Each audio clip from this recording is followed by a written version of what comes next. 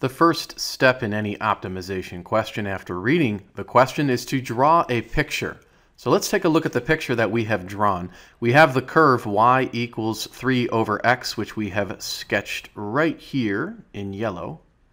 And then the question describes a line segment that is cut off by the first quadrant and is also tangent to the curve that we just drew. So that line segment right here would be in green. We can see that it is tangent to the curve at the point marked by the black dot. We have called that point a comma 3 over a.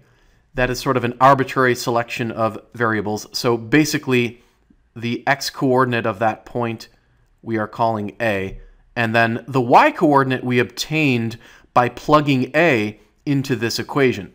We can see that at that point, the green line segment and the yellow curve intersect at that point because the green segment is tangent to the yellow curve. Because they intersect, then they have the same y-coordinate, and therefore, to find that y-coordinate, we can plug a into the equation. So that's where we're getting the 3 over a from. So basically, right there would be 3 over a. So this is the picture. That's step one. Step two is to come up with a couple of equations. And one equation that we're going to need to come up with is what I like to call the constraint equation. Now, in this particular case, the constraint equation is actually going to be the equation of that green line segment. So we're going to have to find a way to develop an equation of the green line segment. We know from a pre-calculus course that the equation of a line is written in a sort of point slope form. So it would be y minus y1 is equal to the slope of the line times x minus x1. Let us also recall that x1 and y1 would be a point on the line. So we're going to write that down on the side here. x1 and y1 are a point on the line segment. Now, we've already discussed that we have a point on that line segment right here. So this a is going to be our x1, essentially. And then the 3 over a is going to be our y1. So why don't we go ahead and just plug those into the equation of our line segment. So again, the y1 is 3 over a. This will equal the slope of the green line segment times x minus a. That was the x-coordinate of a point on the green line. So we're doing pretty well so far, but what we really need next is the slope of this green line segment. And that becomes our next challenge, is to try to fill in something for that slope.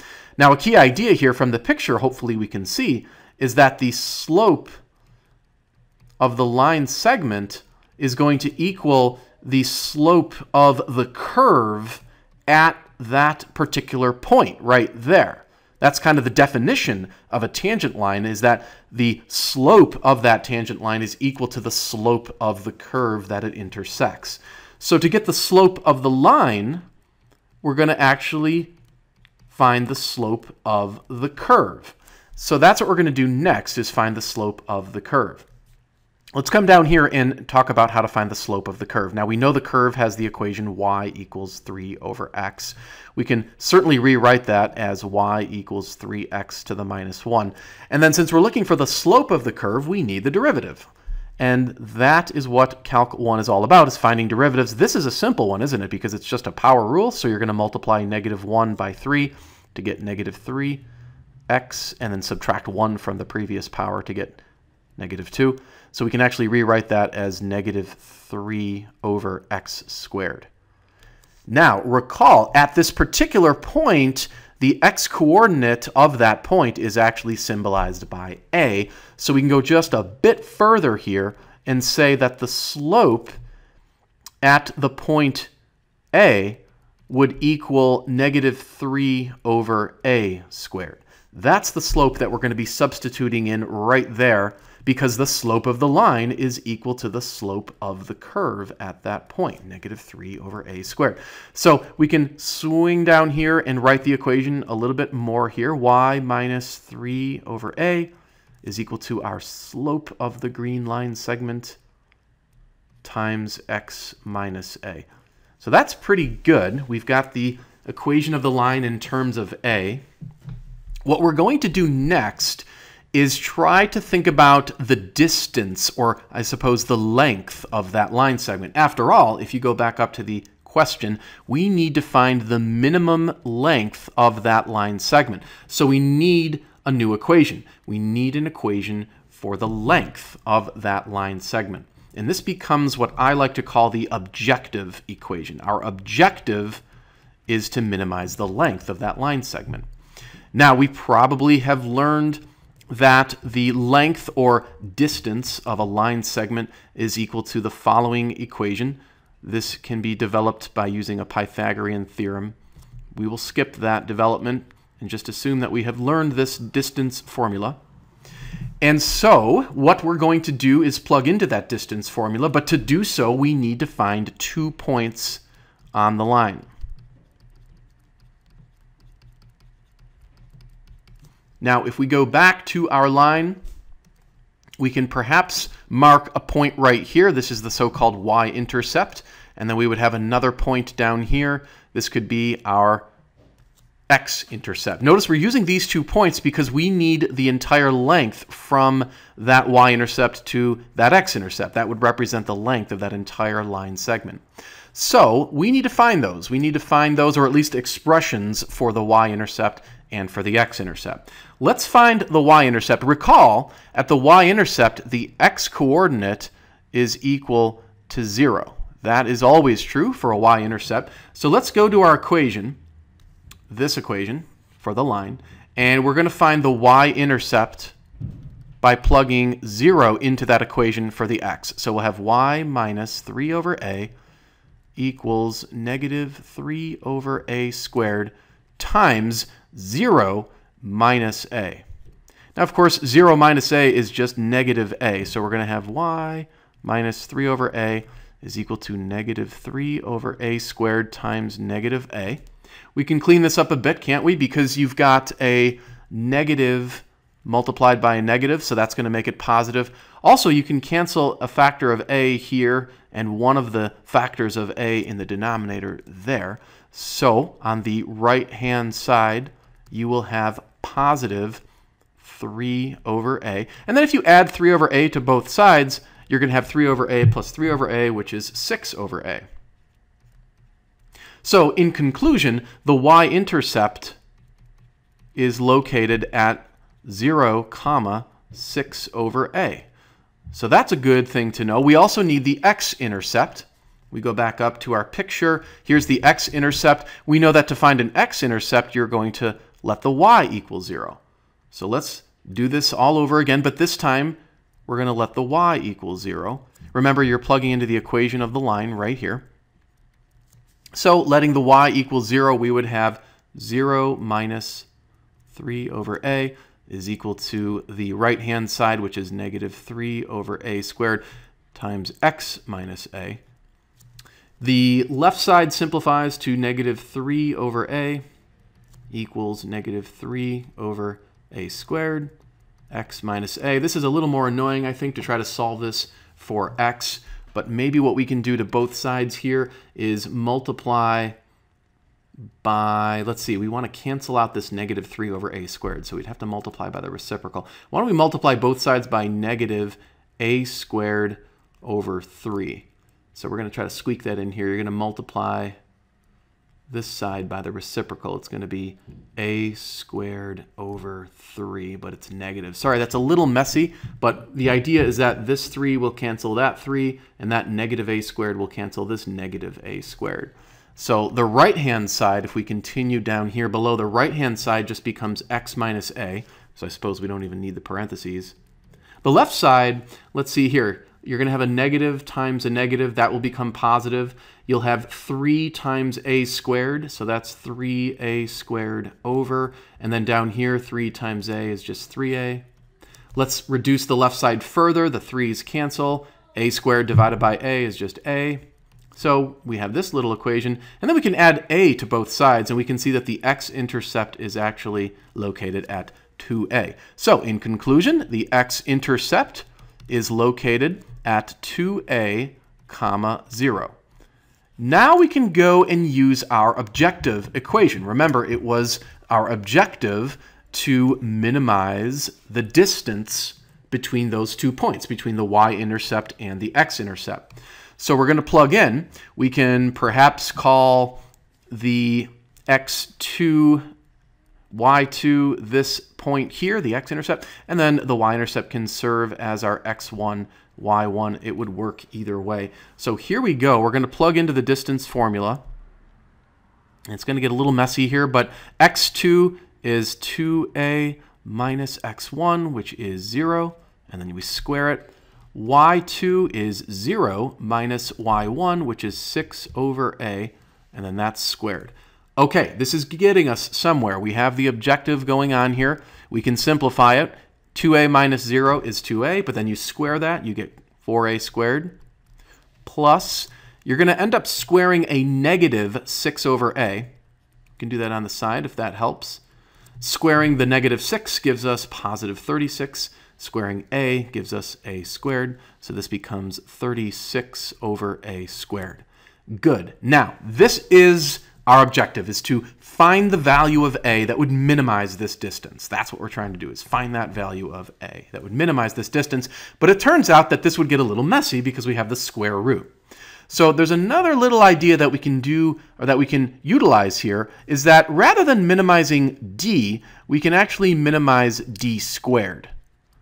And so long as we minimize d squared, that in turn will also minimize d. And so it makes the math just a little bit easier. Rather than trying to minimize d, we're going to minimize d squared. So what we'll do is square both sides of this equation. And we can see then that d squared becomes simply 4a squared plus 36 over a squared. Instead of 36 over a squared, you'll find it useful to actually write that as 36a to the negative 2. Very good. So this is the new objective. We've rewritten it in terms of d squared. Now we need to find the value of a that minimizes this function, basically. And so this is where we have to use some methods from earlier in the chapter, finding a minimum point. And so you recall that to do that, you have to differentiate. You have to do the derivative of both sides. So the left side you could basically just write as d squared prime. That's just representing the derivative of our quantity d squared. The other side, you're going to do some power rules. So the derivative here becomes 8a, and then over here, this becomes minus 72a to the negative 3. And then you recall that once you do the derivative, you set it equal to 0. And there's a nice trick here that we can employ for solving for a. You'll notice you have a to the negative 3 here. So what I like to do is I like to multiply every term by a to the positive 3, just like this. What's nice about that is you end up with, let's see, 8a times a cubed. That's going to be 8a to the 4th.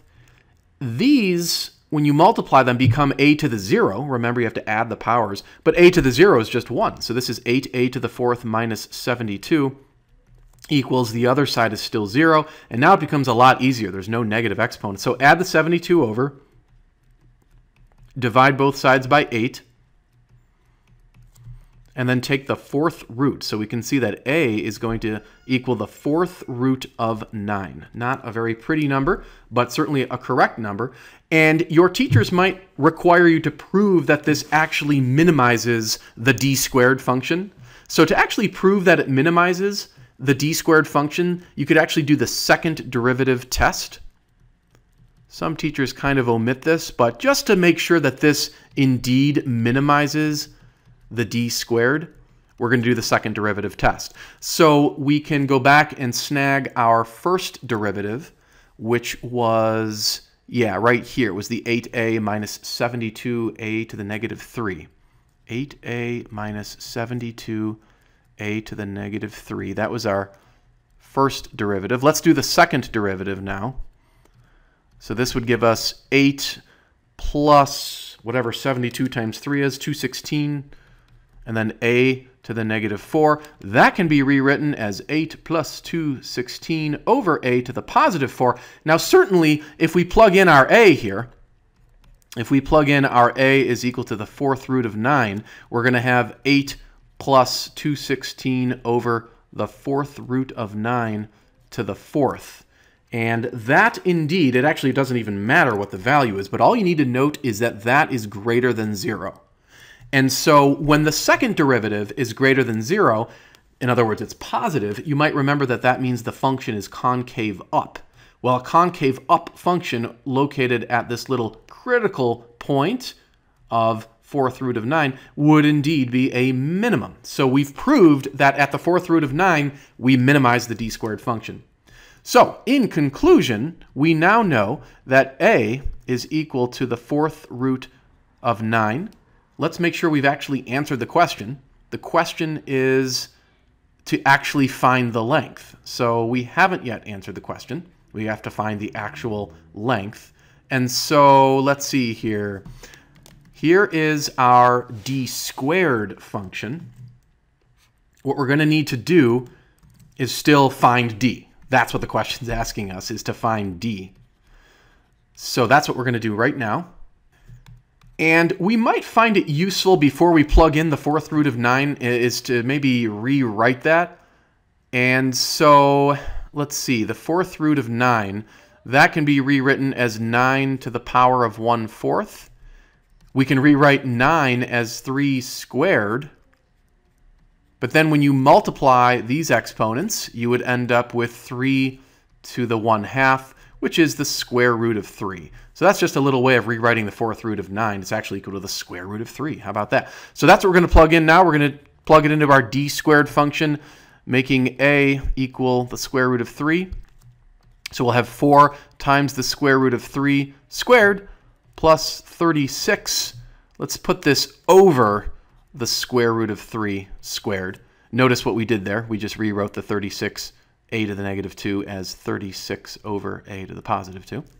And now we just simplify this. So radical 3 squared is 3. 4 times 3 is 12. On the bottom here, we have the radical 3 squared, which is just 3.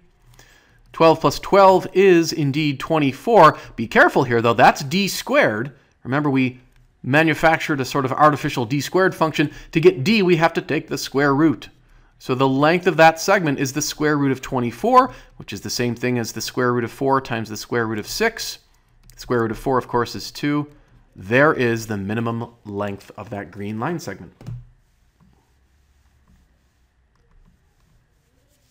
Thanks for taking the time to watch the video. If you're interested in making a small donation to my cause, I've got my Venmo ID below, but if not, absolutely no problem. I appreciate you taking the time to watch the video regardless. So thanks again.